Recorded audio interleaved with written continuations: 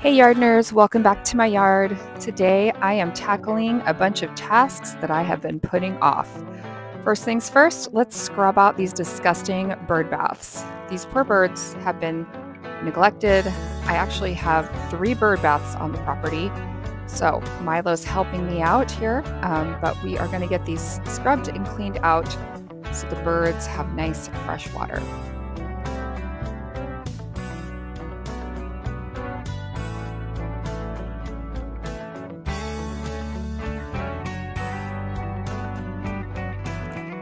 Next up, we have this second smaller bird bath, which I realized the other day the dogs have actually been using it as a water dish. So I really need to get this cleaned up so that it is fresh water for the dogs. Also, the squirrels actually use it as well. I found this little bird bath at just my local Fred Meyer store, and it's super cute. Next up, gonna fill up the squirrel feeder. So the little sign behind me says, "Caution, these squirrels collect nuts." And up above me, there is a birdhouse that my husband built, and now the squirrels live in it. This container that I got actually works really, really well for filling up the squirrel food. And of course, I had to pull some weeds while I was at it. Next up, we've got the last bird bath on the property. This one I don't think is getting used very much. It's kind of in a shadier spot, and it was probably the dirtiest one. So I really tried to give it a good scrub down. On the ground there next to me, you can see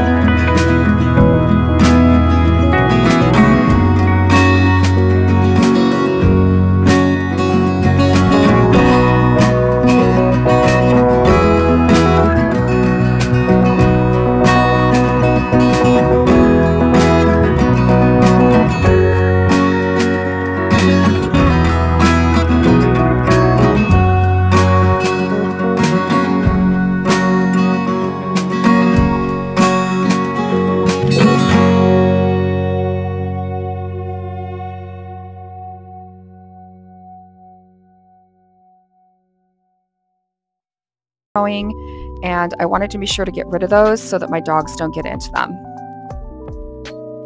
Now it's time for a task I've been putting off for so long. First of all, I'm going to go ahead and dump out some of the things I've been getting rid of, and then these garden tools. So tell me in the comments, do you have a spot in your garden where shovels and rakes and garden tools just seem to collect and yet don't get put away where they're supposed to go? Is it just me? Anyway, I spent some time and got all of this stuff put away. And you can see I have a couple Aussie Doodle helpers to make the task that much easier for me.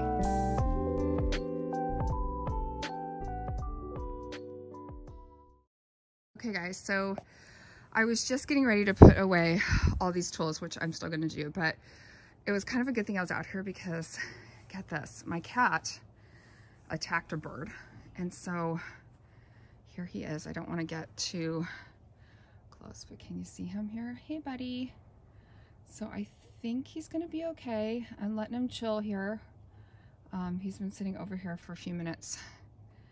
And everybody say good vibes for the little birdie that he makes it. So that's part of the reason, like you saw me filling up the squirrel feeder, and I have been putting a few, I've been feeding the squirrels, but I try not to feed the birds because my cat will get them. So anyway, hopefully little bird will be fine.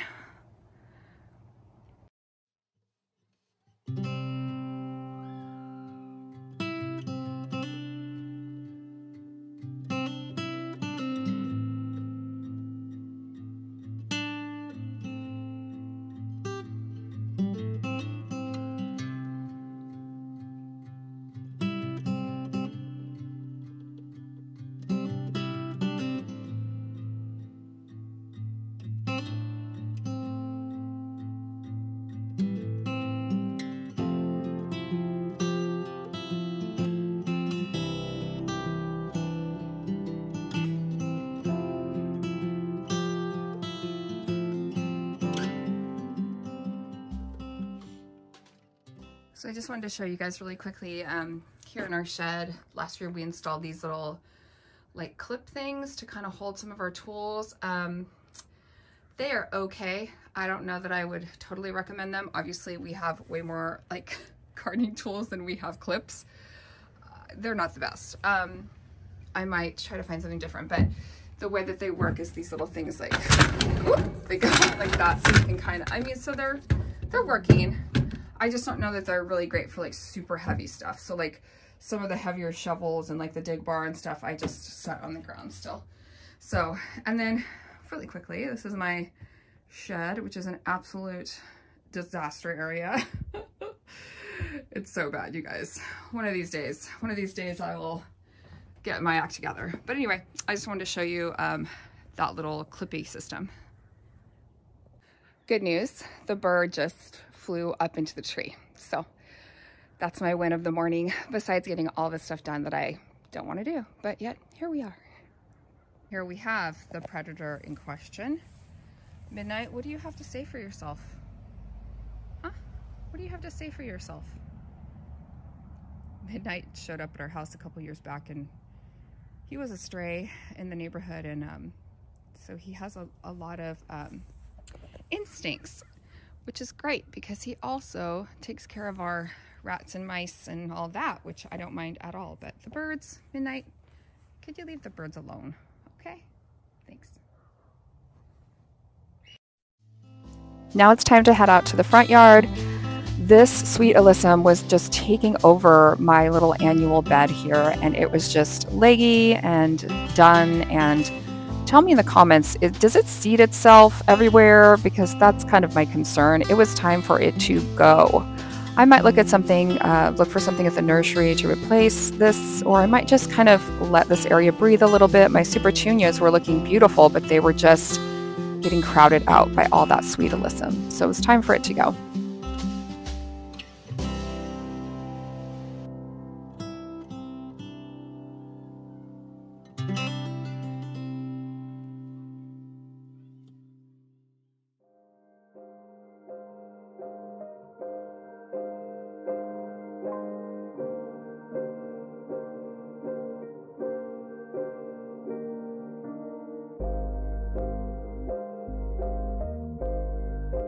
Here is the after shot of that flower bed. It looks so much better. I'm so happy that I spent a few minutes to pull it out. And then over here, this is another front flower bed, just pulling some weeds here. I have one dahlia there in the center of the frame that's absolutely beautiful. My Shasta daisies are going for it, and my daylilies are about ready to pop. So it's going to be really pretty, but of course there's a lot of weeds. So I tried to get some done. So these are actually carrot plants, and I planted them in the ground last fall. They were seeds. I was kind of letting them do their thing, thinking I would collect the seeds, but look at how many blooms there are. I don't think anyone needs that many carrot seeds. So what I did is I cut a few of them. I thought maybe I'll put them in a vase. They're kind of pretty. I don't know. What do you think? Tell me in the comments. And then the rest, it was just time to pull these out. And they were using up way too much valuable real estate in one of my raised garden beds. Planted next to them is a bunch of zucchinis, which is what I'm actually wanting to feed my family rather than collect these carrot seeds. So if I want carrot seeds, I will go to the store and buy a pack of carrot seeds. So here's what they look like underneath the soil. It was kind of crazy.